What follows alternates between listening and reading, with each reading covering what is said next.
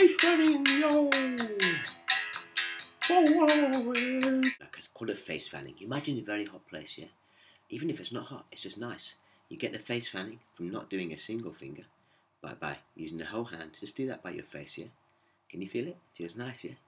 That's what you get with this, using several fingers and the face fanning technique, as I call it. Yeah, it gives you a different sound on the string as well. So what I'm going to do is alternate. You'll notice the difference in sound between the gut, formally, and the arami, or wire. Yeah, and then you'll alternate between the single finger giving you the nice and the several fingers giving you the different and the face fan.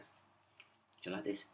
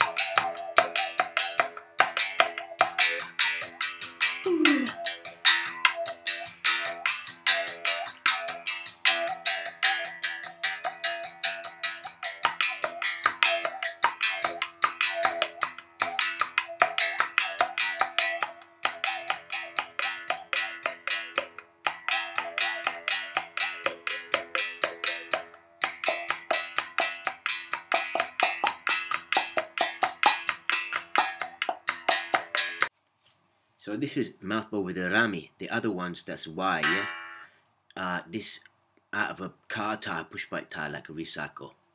Okay, you could have it from something else, like a piano, I don't know, guitar, who knows. This is what mine is.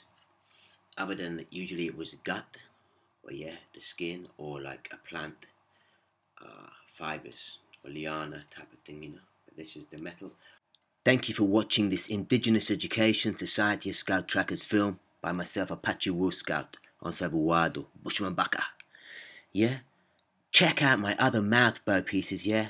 And all my other vids.